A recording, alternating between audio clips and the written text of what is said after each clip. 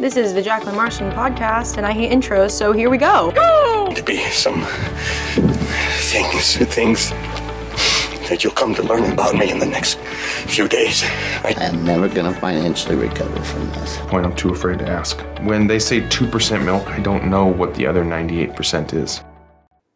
It began with me being in 8th grade and watching my sisters graduate and the podium, and the speakers were just not very invigorating, and it just made me so aggravated that, like, there's so much you can say to all these people, and you are wasting it. Like, you're just telling them what they already know, and you're wasting their time. So I had this vision that I wanted to do it, and the most important thing was I wanted to have something worth sharing. I didn't want to create a typical speech with stupid puns and jokes that have been said before and, you know, movie quotes and famous actors. I wanted to be like, wow, Jaclyn was a great speaker and she had something wonderful to say. So the first part of needing to write a great speech is have something great to share. Share it like the good news. It's not rubbing in their face, but it's the great news where you can share that you've changed, that you've grown, that you're ready to love in a new way and live in a new way. That is so impactful. And coming out of high school, there's such a standard of what you believe life to be is, and there's so much gratitude from that. But there's also that you're quickly learning that that is not all life has to offer, and that you're ready for that too. So you need to be truthful with the audience, but you have to be more truthful with yourself and saying, wow, I'm going to say something brand new, and it's what I want to say. The other thing you're really going to need to know is it's going to take a crazy amount of time to get a great speech.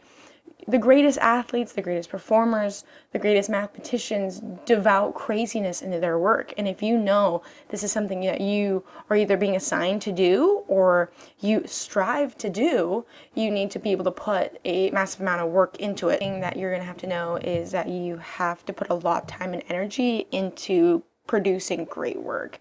And I thought, well, what is the person who's going to beat me? What are they going to do? Well, they're going to spend a lot of time on it. They're going to watch every speech on YouTube. They're going to look into professional speakers that I enjoy, and they're going to emulate them. They're going to talk to people who are great writers that they know, and they're not going to have a group of people amp them up. They're just going to produce great work to show off later. So that's exactly what I wanted to do. I wanted to do all those things. So I had a team of people who were my 4 English teachers. 3 of them only really helps me, but those 3 were like perfect for, I'd write like a really good like 5 or 6 solid rough draft, feel something like I could show, and they would give me honest feedback on it or help me clarify certain sentences or help me better find my voice. One of them, I think his name was Mr. Rishel, and I read him the speech after school one day. I walked in and was like, hey, it's my little secret project, and I read it to him, and he was like, the speech is great, the intro is shit, and I was shook, and he basically just ripped apart the intro that I had created. He says the intro should be the last thing you write. So that's my first tidbit, is do not write the intro. You can't wrap the present if you don't even have a present in the first place. So having a group of people, completely necessary, but I didn't create the people that were really close to me. I think it's really hard for people, especially myself, to get feedback from people who have similar perspectives and similar support systems that I do.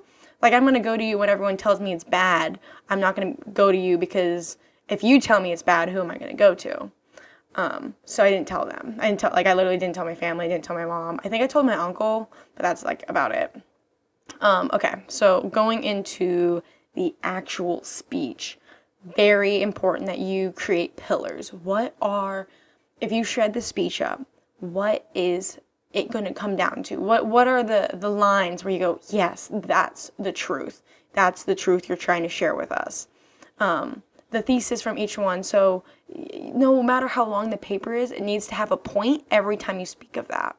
And the most important pillar is the first one when you're delivering the speech, because if you don't tell the first pillar, the first point first, the whole thing's going to crumble, because they'll never believe you. If they don't believe the first one, why would they come back and keep listening to the second one? Yes, they might be physically in the room, but are they physically with you?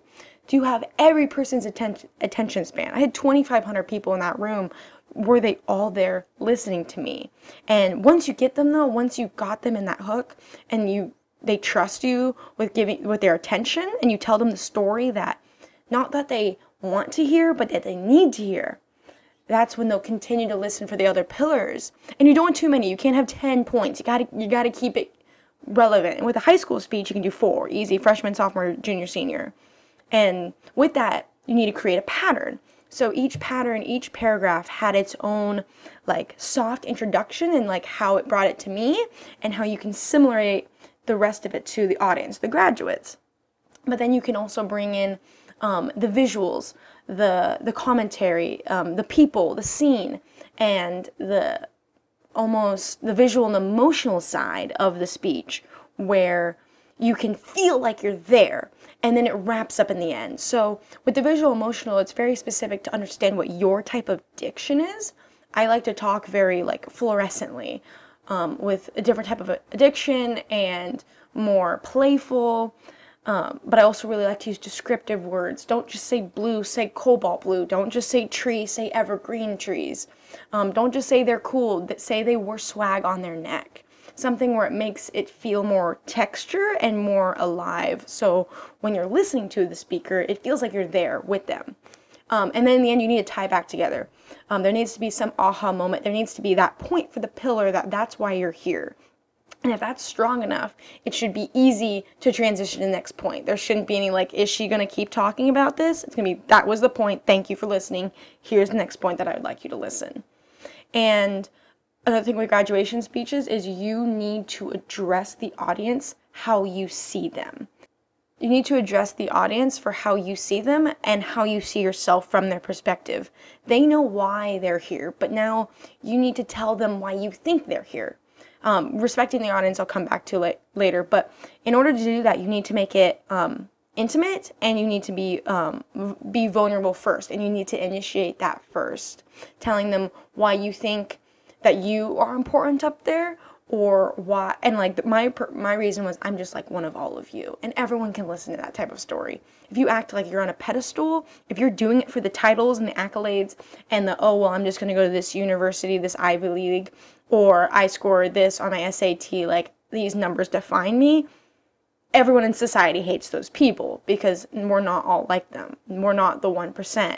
We're a part of the 99, and people better reflect on who they see themselves like. So the more you can humble yourself, the more you can normalize yourself and normalize your unique, different, weird, funny, learning, beautiful experiences, the more they'll take you on that ride. So, giving the actual speech, this is how you need to practice it. Practicing it in chunks and in different parts of your life. Not like different stages of your life, but different aspects of your routine. So I would practice my speech when I was cooking. I would practice it on a run. I'd practice it in the shower.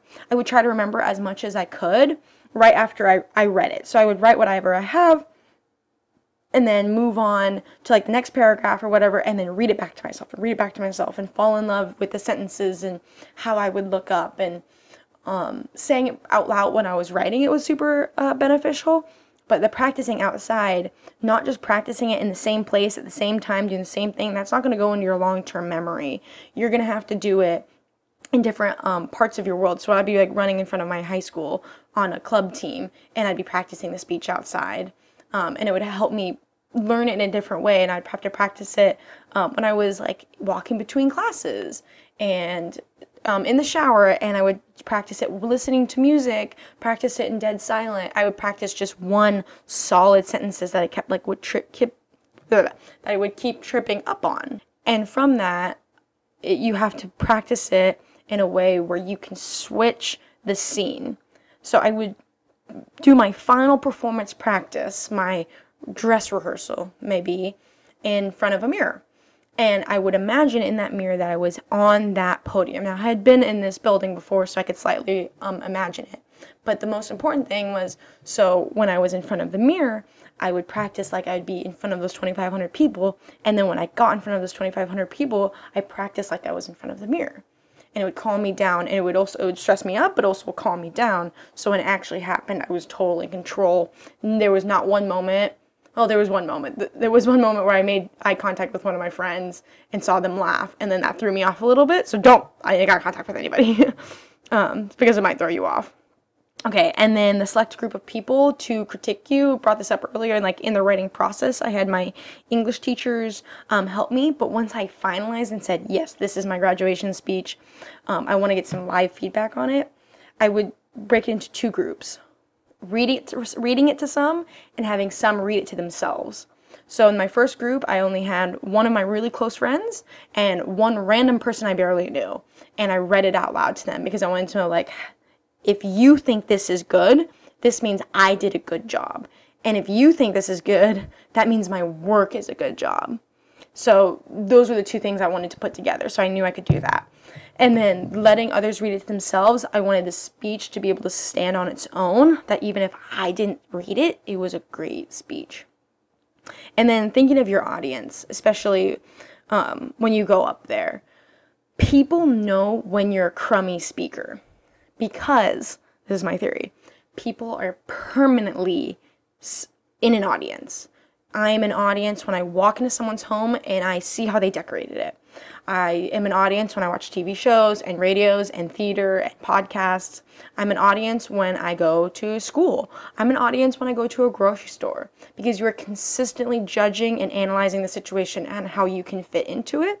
So when people say, imagine the audience in their underwear, total bullcrap. Don't listen to that, because if you're talking to someone and you imagine them in their underwear in a vulnerable state and it makes you proud, that's going to make you look like a jerk. That's going to make you look like a know-it-all. That's going to make it look like you're above everyone. If it somehow gives you comfort, that's cool, but I don't think that's true. And that's not going to make me a better performer. If anything, I'm going to try and perform in front of, the love of my life or the Queen of England, if anything. So respect them for how they are, because they know how to be a good audience member. And it feels so much better when you earn that respect back, not because you feel better than them, but because they trust you with what you're saying. Okay, and then as you're writing the speech, you need to understand that it takes a long time. I wrote it 6 months beforehand because I wasn't sleeping those nights, because I just gone through a really bad breakup. And there's nothing better than a good breakup that'll make you write a great graduation speech. And I would write it for a week. Every night, when I was up crying, I'd write it before I go to bed. I'd fall asleep. I'd wake up. I'd write. I would record myself saying stuff, just that would come into my mind, and then listen to it back later. And then after I'd go crazy for a week, it would be crummy. It wouldn't be great. It's probably 10% of what it was actually read in the actual speech. But I would take 2 weeks off and let my brain relax and listen to other speeches and just be an audience member for other types of entertainment. And I'd come back to it and be like, oh, this is what I need to say. This is how it needs to be said. This is the pattern I've created. These are the pillars. And I would tweak some things, and then I'd go back and write for 3 days straight, and then take a month off, and then powerhouse and do 2 more weeks and write it during my 6 period, no class time before practice. And with allowing yourself not just to do it in one, it's not a homework assignment. You don't just start and finish. It lives, it breathes, it takes time. And then another question is how long should the speech be? How long should a movie be? If you're doing a children's movie, it should probably be an hour, because children don't have an attention span. But if you are Saving Private Ryan, you need 3 hours. It doesn't matter the length of the speech. The most important thing is what you're saying, how you've changed, how you've grown, how you're still growing, how thankful they were for the ride, how you learned it, what you're going to do about it. Because they're like, oh, their attention span is only this much. No, some people, they fall in love with podcasts and they'll listen for hours on end because they're hearing something that they needed to hear and they didn't know they needed to hear it. So that's why they're there. The point of storytelling isn't about how you deliver it. It isn't about, your vocal inflections. Isn't about how many times you've practiced it how you use your hands.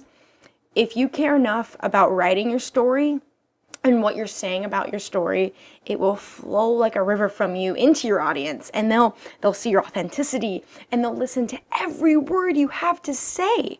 Every emotion you provoke, they will feel. They will believe you when you say thank you. thank you for listening. And they're going to be like, no, thank you for telling us. That is a great speech.